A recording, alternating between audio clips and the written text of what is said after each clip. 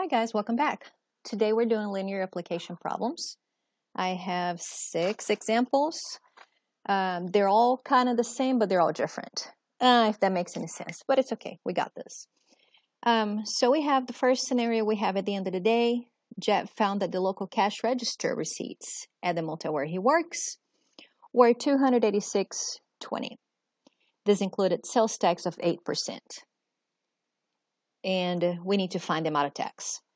So just remember that 8% means 8% as a fraction, or as a decimal is 0.08. Okay? We also know that the total cost will be the cost of the room plus tax. Okay, I know the total was $286.20 because it says right there. So $286.20. We're trying to figure out the cost so we can figure out the tax. So it doesn't matter what it is. Tax is a percentage of the cost, and it says right there it's 8%. So, but it's 8% of what? So it's 8% of whatever the cost is, because I don't know. So it's 8% of what the cost is. Cost is X, and tax is 8% of whatever this was. All right, now we can start solving. And this is not the only way to do it, but that's an easy way for you to get started. So at this point, combine these two, and then you're isolating X, divide both sides by 1.08. And here we have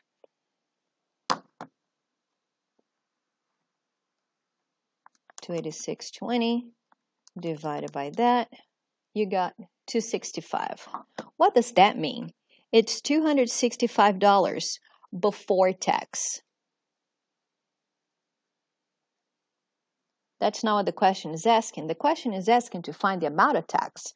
Okay, so if I know the total was $286.20, and I know before tax was $265, can we just find the difference? So if the total was $286.20, I take away $265 because that was the amount before tax. That will give me the amount of tax. So $21.20, that's the amount of tax right there. The other way you could have done is if you know it was $265 before tax, and you know tax is 8% of $265, you can just multiply that by 8%. So you can do 265 times 0.08. That will give you the same $21.20. That's the amount of tax. So the answer is not this. The answer is the amount of tax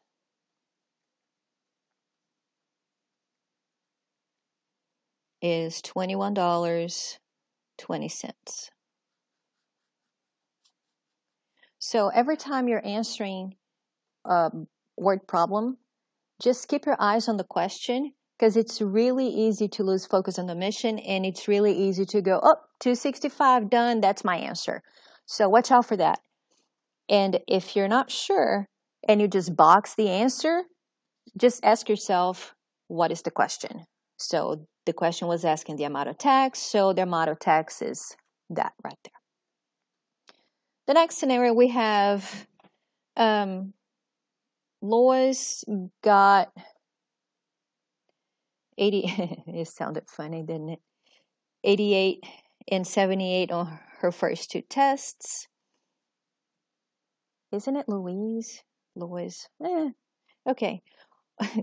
What score must she make on the 3rd test to keep the average of 80 or greater?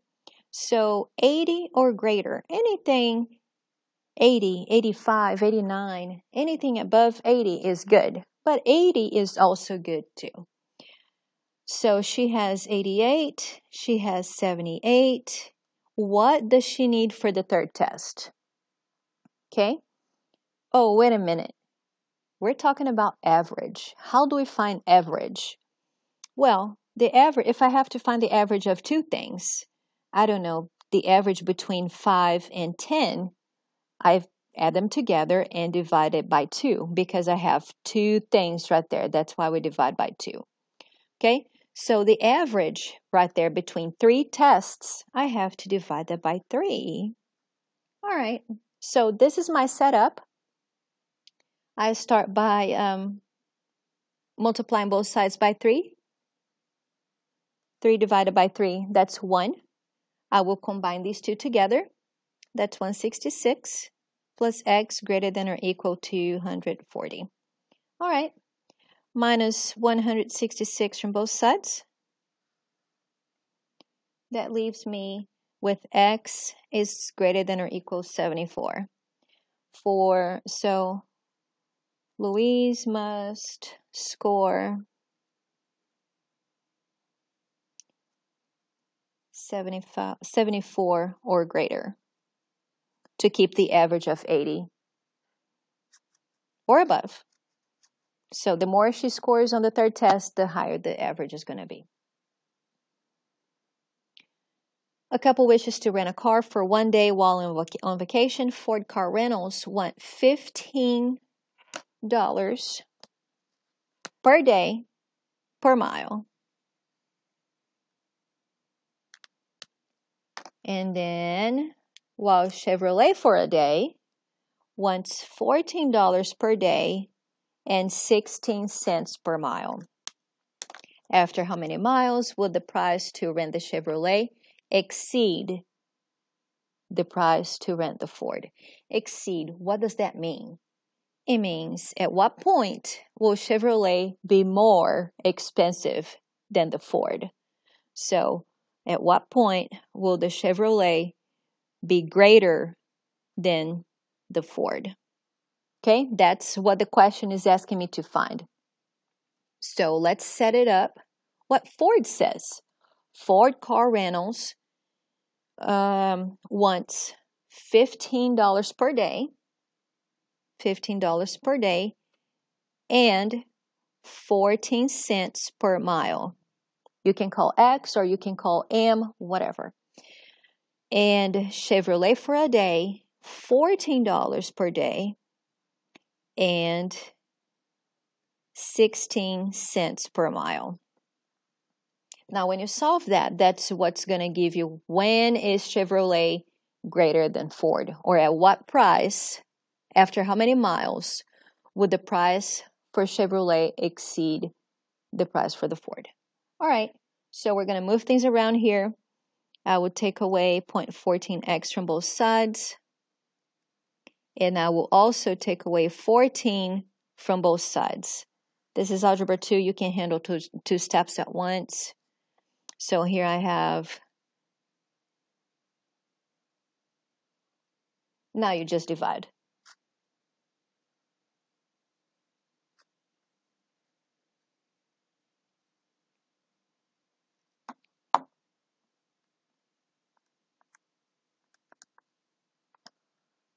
So 50. What is 50? Is it $50? Is it 50 miles? Go back and try to ask yourself, what does X represent? X in this case represent the number of miles. So 50 right here, X is greater than 50, 50 miles. That means after 50 miles,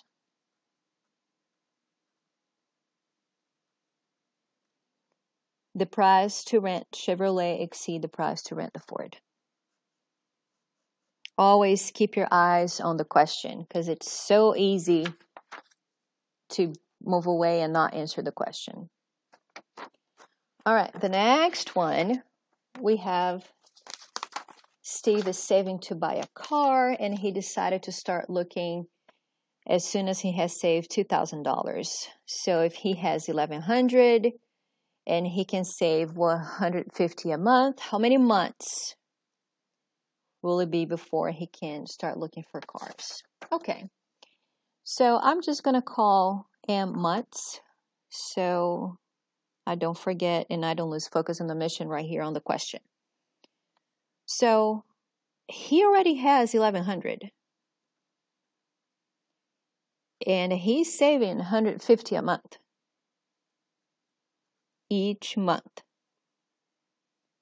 And then he'll be ready to start looking for a car when that number reaches $2,000. At what point, after how many months will that happen?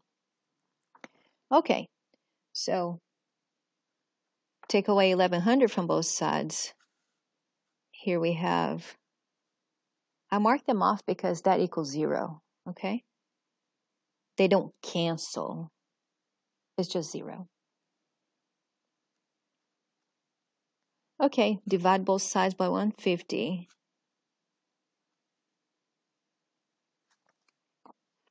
Is that 6? Yes, it is. So after 6 months, he will be able to start looking for a car because at that time, he's going to have $2,000. So after 6 months, he will be able to start looking for a car. Notice how we are picking up the pace here. We start really slow, and then we get the hang of it. It just flows better. Okay. LED Corporation produced a CD-ROM back in the day. Drive at a cost of $120 each with fixed cost of $36,000. Each one sells for $180. How many drives do they need to sell in order to break even? What does break even mean? What does it mean? Well, it means the company is not losing any money, but it's not making any money either. So that means the sales and the cost, they equal. Okay? So the sales and the cost to produce this whole thing is the same. So they're not making any profit. All right. So the sales, it says right here, each drive sells for $180. So each one will give you $180. But the cost is $120 each, and they have the fixed cost, for building, electricity, employees, water, you name it. Just to get the building to operate, that's $36,000. Okay? So not X right there. Oh yeah, X. So minus 120, X on both sides. That equals 0. And then you divide. So that will be after how many drives will they break even? At 600 drives,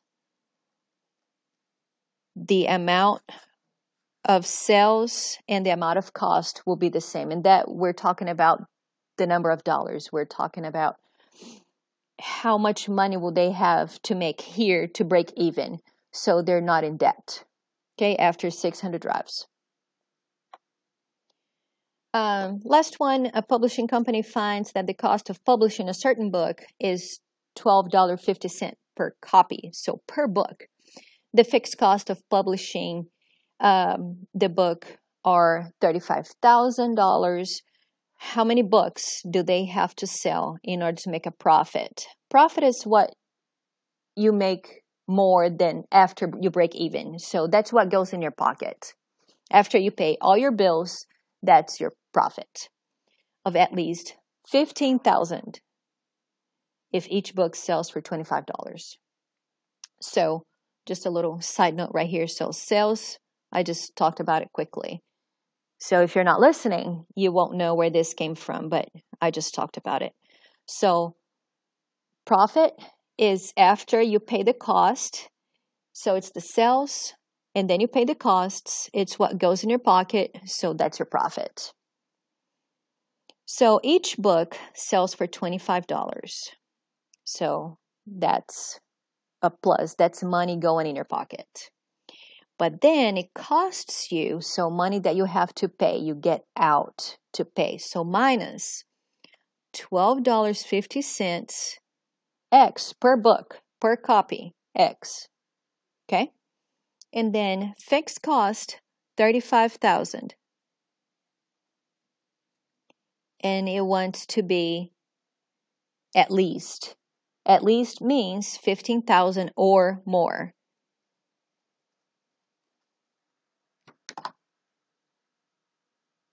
15,000 or more.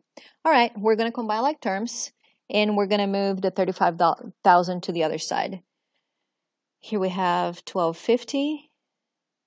They don't disappear, but 25 minus 1250 is 1250. Okay, so if you're not listening, this is not canceling it out. This is not disappearing. Okay, that's when you add them together, that's what you get. And then you add 35,000 to both sides, you get 50,000. All right, now you divide both sides by 1250. Because 1250 divided by 1250 is 1, that leaves me with 1x is greater than or equal.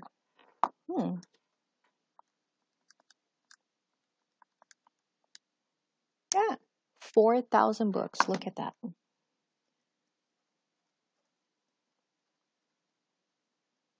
So you have to sell at least 4,000 books to make a profit of $15,000. So you have to pay for your fixed cost. You have to pay to make each copy, of course.